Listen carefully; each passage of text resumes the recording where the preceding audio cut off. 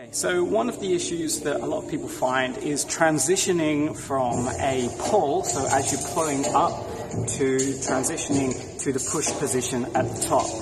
So what we're going to do is again focus on doing a negative, so the reverse of it, but we're going to try and do it slowly. The key to this is it's going to keep the biomechanics of the movement correct, but it's going to put enough stress on that transition so we know we're working and we're working hard, okay? So you just keep doing this until you can nice and slowly transition from top to bottom without any kind of little drops or fast movement, all right? So start from the top, still over it.